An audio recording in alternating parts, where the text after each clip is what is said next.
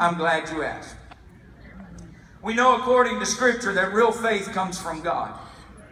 God's given every man the measure of faith. If it does not originate from God, then you cannot call it faith. You can call it mind over matter, you can call it a wish, a dream, or a desire, but you cannot call it faith. Because faith must originate from its source. The Apostle Paul said in Romans chapter 10, faith cometh by hearing, and hearing by the Word of God. So in order for faith to work correctly and to accomplish that which it is set forth to accomplish, it must proceed from the very essence of God.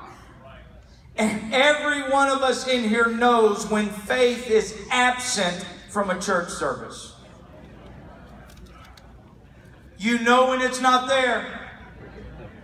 It's tough sledding. It's hard preaching. You'd rather have your mother-in-law move in with you. Has anybody ever had to preach in a service where there was little or no faith? But every one of us also knows when faith is present and accounted for in a church service. I don't think I'll ever forget the service a few years ago that Brother Massey preached at Because of the Times a few years ago.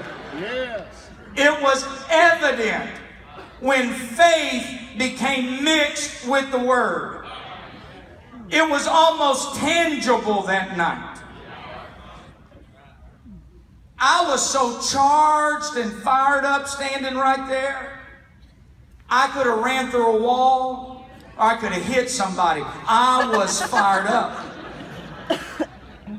You see, when faith shows up in a service, it doesn't matter who is singing. It doesn't matter who is preaching. It doesn't matter if it's Because of the Times or if it's a storefront. When the light switch of faith is turned on, anything is possible for anybody. And I feel like God wants to turn that light switch on in this place today. Somebody's going to tap into some supernatural faith. And when you do, God's going to show up. And your prayers are going to be answered. Your dreams are going to be renewed. Your marriage is going to be put back together. And revival is going to become a reality in our church services. Yeah.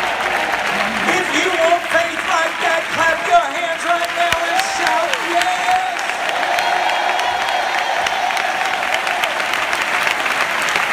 I'm not preaching about a wish list. I'm not talking about a falling star or blowing out a candle on